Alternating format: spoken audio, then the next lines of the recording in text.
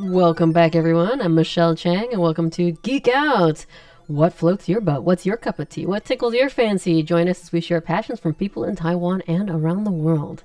So today, who we got in the studio? We got our very own Brendan from International News. Hey! Hi, everybody. So, right.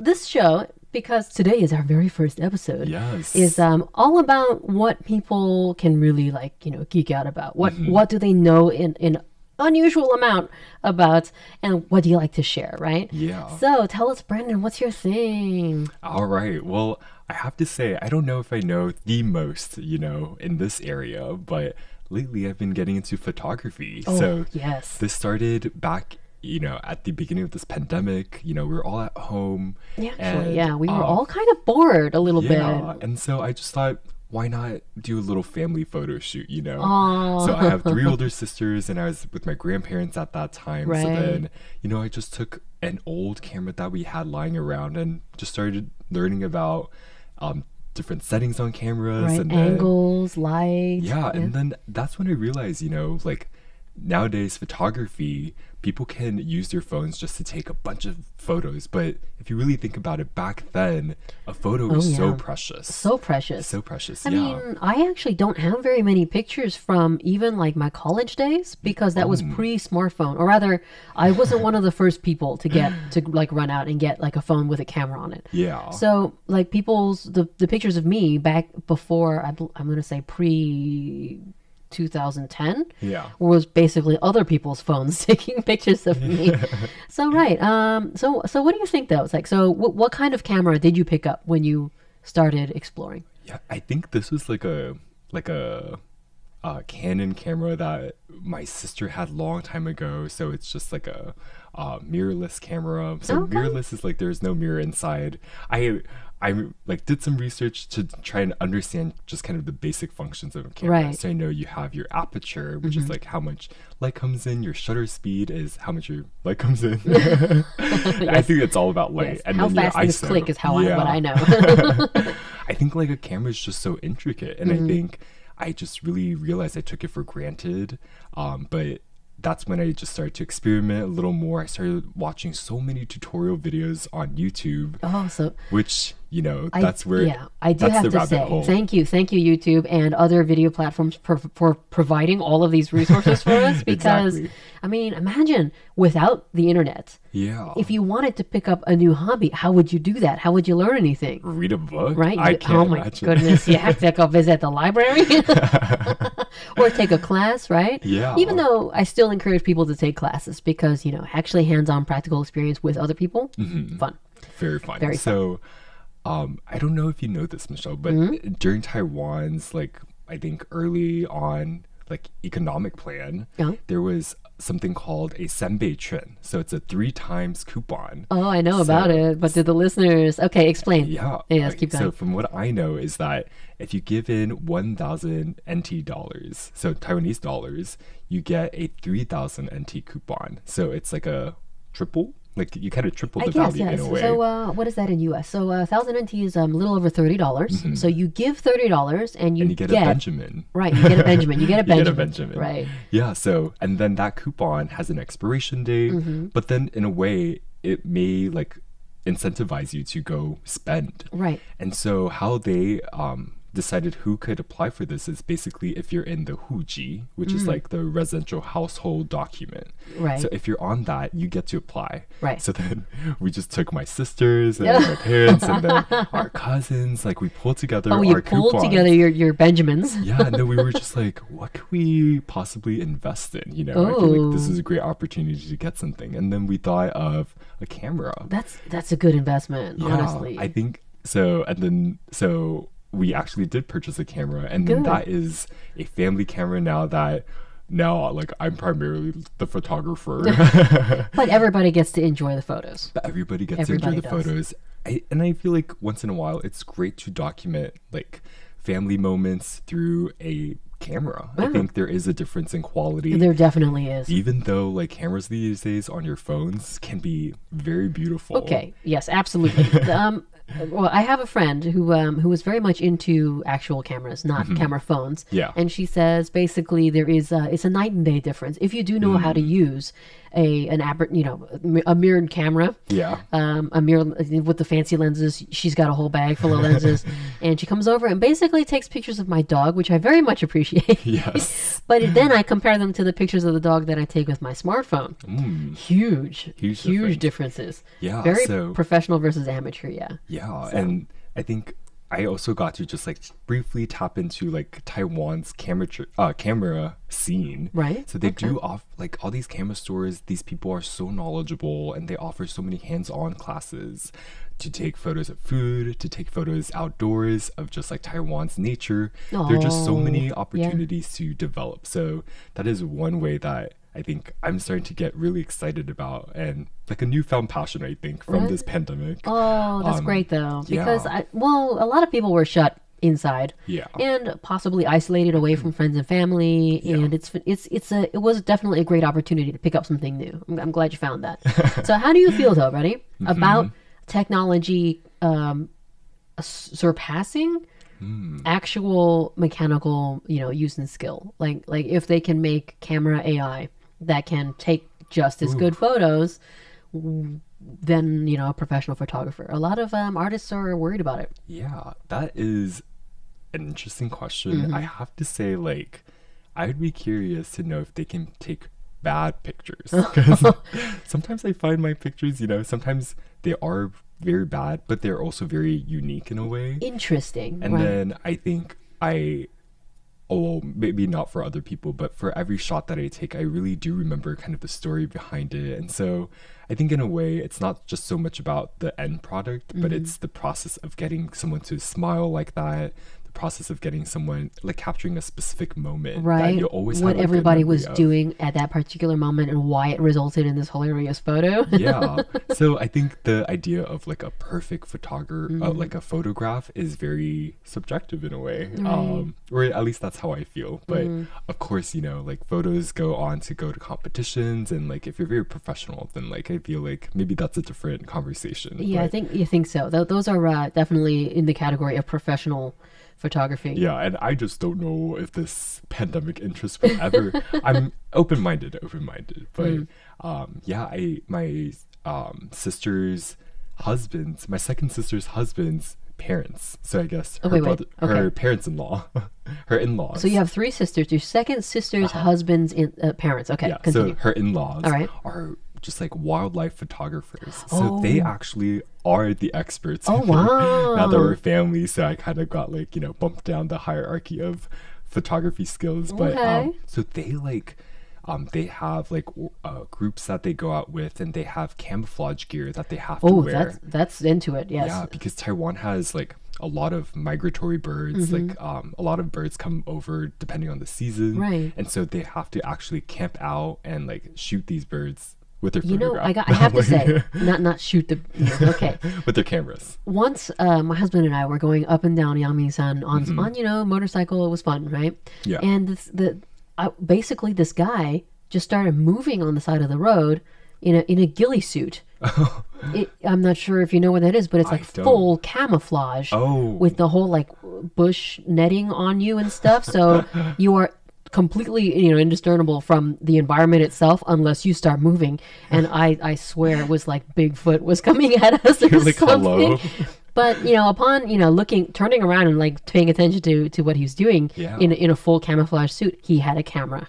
Oh, So he was probably up on that mountain taking pictures of something. yeah. But beware, if you're up there, I mean, it's kind of dangerous. Don't walk into the street. Yeah. Michelle, I know you do like doggy competitions. I so do. I take my dog to dog shows. Do they have photographers? I'm They guessing. do. They do. Okay. They have like one a photographer who is actually hired by those of you listening from I guess who have experience from America, it'd be like the AKC or the UKC in Europe or that kind of thing. The Kennel Club. has its own photographer who has a big fancy camera and goes around taking pictures, kind of like photojournalistic style. So just as things unfold. Yeah. And then at the end, there's a like a booth set up where you can get your photo taken with your dog and your prize and the judge in one of those. Wow. So, I mean, I have yet to see the photojournalistic ones that he snaps of, and I would love to see where those are uploaded because I bet they're interesting. Yeah. Dog shows are chaos. Yeah. So, but I feel like those are such cool moments to capture too. Absolutely. My favorite photos are definitely like the sneaky ones where they catch like moments of people being very natural. Right? No poses, is just what's happening in the moment. Yeah. So photography really is everywhere. I think you can think of like on your personal level, but also professionally, like what's going on in this world. People really like consume media now, like with their eyes. Absolutely. So then, it's definitely, it's everywhere. So listeners at home, tell us, do you have your own camera? Maybe that is a phone, not a phone. Or love taking photos, and tell us more about that. Right. Do you is it nature photography you're into, or family photos, or secret snapshots? Don't do that illegally. We'll be right back. Take a break.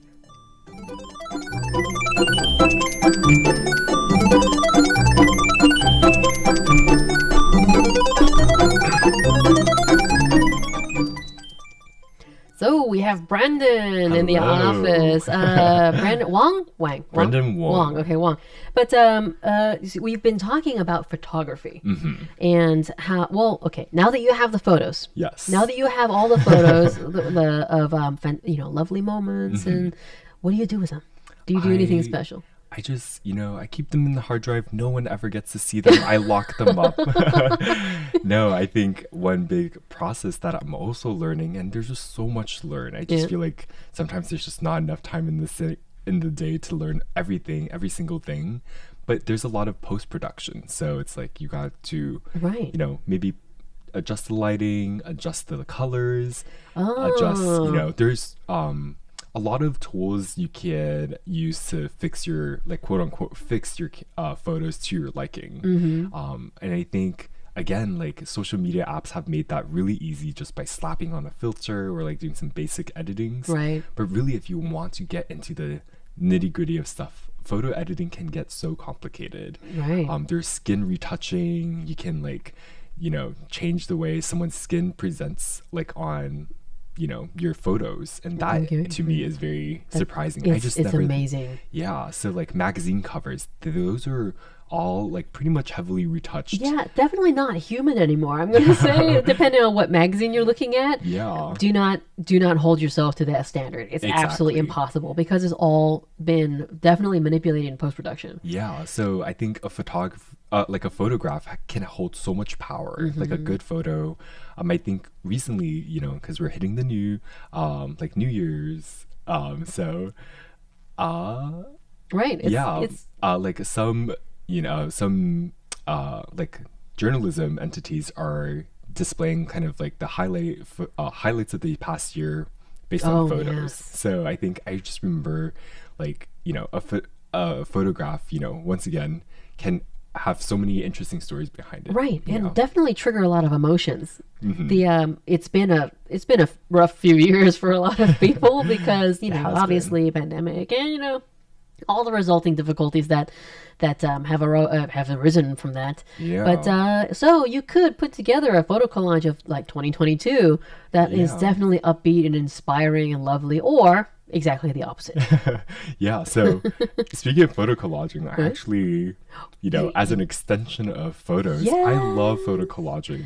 That is good. This morning, I actually just went to develop a bunch of photos because I'm planning on just, I think it's a great gift opportunity to give people, especially, my goodness, yes. Nowadays people are like, I don't want anything too materialistic maybe. Then it's like a gift that you can give someone who seemingly has like everything that they want. That is actually a fantastic gift idea. Guys, are you listening? So if somebody has everything, material, if they have all the physical stuff they need and or want, a good photo collage is actually really touching, I think. Yeah, I think one thing that I've heard before is that the best gift you can give someone is your time. Oh. And so I think a collage and a photo, and the effort that you put behind it is much more than just the actual like photo itself. Right. It's like all the time and labor that you put into editing the photo, or like even just taking the photo, thinking about the photo, and putting them all together in a collage. I think